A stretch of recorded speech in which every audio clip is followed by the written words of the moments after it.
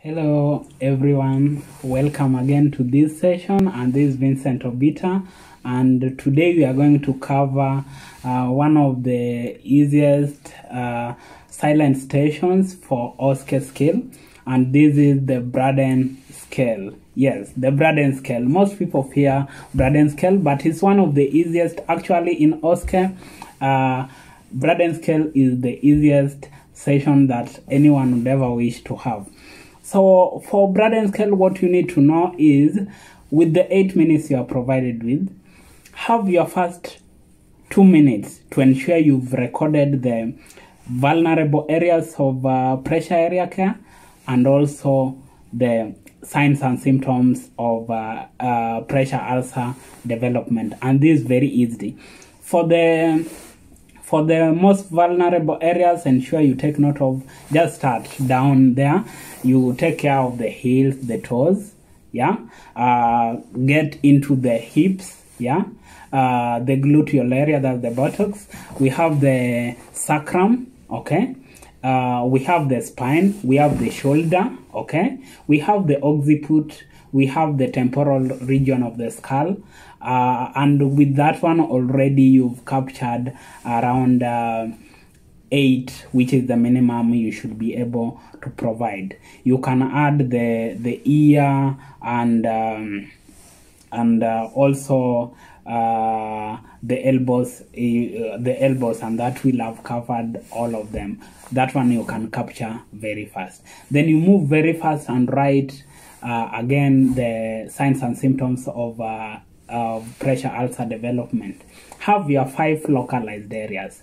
That is the localized edema, which goes with localized induration, localized heat, which goes with localized coolness in case of tissue death, necrosis. Then we have localized purplish areas. With the 5 localized, you will only remain with the blisters and persistent erythema, and actually you've already met the target that is expected in OSCE. Things of an unblanching hyperemia and things of that kind can just be added, but with the 5 localized blisters and discoloration, you are good to go, because that's already 7. Now the remaining 6 minutes you will go and handle your Braden scenario. And one tip to use in this case, go through the entire scenario very fast, yeah. So I've developed a scenario here that we are going to do together, okay. And another thing, you need to take note that the scenario in OSCE is very direct. Actually, they just lift the wording from the scale itself and they place it there. So with that one, it's even much easier for you. So you should never be worried. So I have here a case of a patient by the name Patel. Patel was brought in accident and emergency unit following an accident. He's able to communicate but exhibits some confusion. He had multiple fractures and is not able to move out of bed. He is able to take all his meals with snacks in between. He needs assistance of 2 carers to be able to position himself when he is laid down the bed. And with the use of bedpan and urinals, he is able to keep himself dry and needs changing only at routine intervals. Then the last bit is able to move all other non-affected limbs freely. With all this in mind, now you will go back and handle and score your patient using the Braden scale to determine if your patient is at risk of developing pressure ulcer. So one thing that I also need to reassure you, that in OSCE, the scenario won't provide you with these aspects in order. Like we have sensory perception, moisture, activity, mobility, nutrition, friction, and shear. They won't be provided in order. So it's upon you to determine the aspect that is being covered and recording it accordingly. So for this case, I have a patient. Patel was brought in accident and emergency. Following an accident, he's able to communicate, okay, but exhibit some confusion. That's an aspect of sensory perception, and we have completely limited, very limited, slightly limited, no impairment. So no impairment is for someone who is able to express themselves, and in this case we are told he has some confusion. So I'll state that Patel has slightly limited sensory perception. He's not able to communicate fully. So I'll give Patel a 3. Okay? And a 3.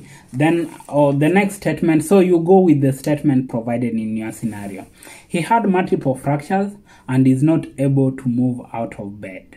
So this is a patient who is bedridden, and this would be under the aspect of activity, and that is bed fast. So for this patient is confined in bed, so I'll put under activity, that is bed fast, that is 1. And remember, we've skipped moisture, as I told you, they won't be in order.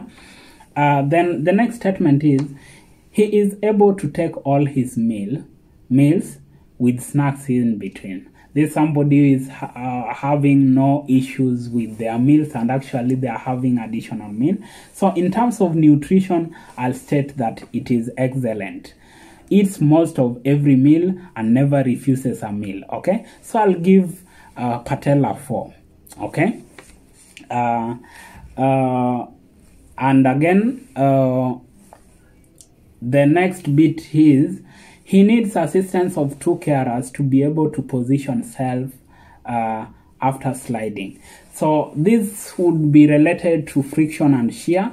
So is the patient having problem with friction and shear, potential problem, or no apparent problem? So for the problem, he requires moderate to maximum assistance in moving.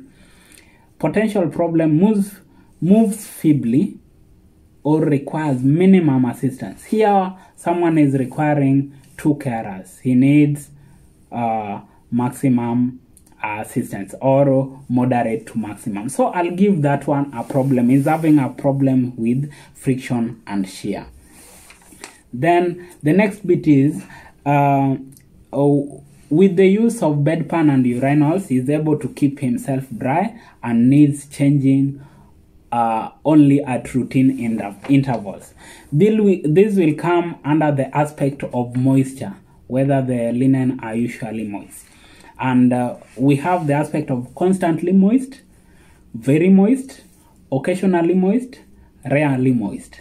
So here we are told he's able to keep himself dry, to mean this person is rarely moist. And if we read the content about rarely moist, it's stating skin is usually dry and linen only requires changing at routine intervals, which meets the exact aspect for this patient. So I'll give him 4 in this case, rarely moist.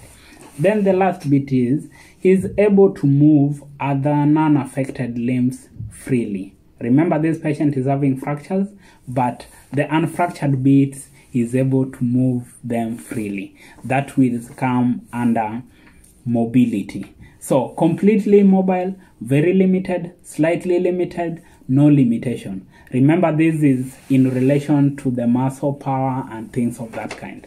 So since he's moving the unaffected limbs freely, I'm opting that he is not having any limitation in terms of mobility. The other aspects are affected due to the fracture, but he's able to move freely. And this usually comes like assess for patients who are maybe unconscious, if they are not able to move their limbs and things of that kind. And this somebody is able to take a meal and make major movements within with a wide range of motion. So I'll put that one under no limitation, which is states that makes major and frequent changes in position without assistance or independently, and that's what exactly fits Patel. With all that put in place, give your total, and I have a 3, a 4, that's 7, then 1, that's 8 for the activity, and for mobility is 4, that's a total of 12. For the nutrition is 4, that is 16, and for the friction is 1, that is 17. So my total score is 17. And remember, I have to give that total score. If you are supposed to write the date here, then write the date of your examination date, which is today. Today we are having 13th of November. So with that one, I'm able to get my total. There's even nothing to worry, because you need not to be worried whether either it's moderate, severe, or a mild risk. There's nothing to worry about, because what is expected of you is just scoring and giving the total, which is very direct. Now, after doing that one, you will have now the time to counter check and also confirm maybe if you miss something. And with that one, you need to be very, very fast, because time is ever limited. But by that time, you would have already gotten your total score, and you will be you will already have passed OSCE. So don't fear. Braden is the easiest, is one of the easiest scales in OSCE. And one thing that should encourage you is that they usually lift the content from this Braden scale to the scenario. Okay, you need only to make some few changes, or take note of some few aspects or traits that might come along with it. Okay, with that one, you will be able and you will be good to go. Thank you so much for watching the video. Continue passing your IELTS, your OSCE, and welcome to Band 5 for the team who are passing. I'm delighted with a good number who are really giving their best and joining the Band 5 in getting their pins. So with that one, bye for now, and remember to subscribe to my channel. Search Obita Vincent on YouTube, and you will be able to get more information concerning OSCE skills, OSCE station, and everything pertaining your registration after registration for your UK registered nurse pin. Thank you so much, and bye for now. Have a good night, and let's meet in the next session, as I'll be covering other new aspects of the OSCE station. Bye for now. Have a lovely night.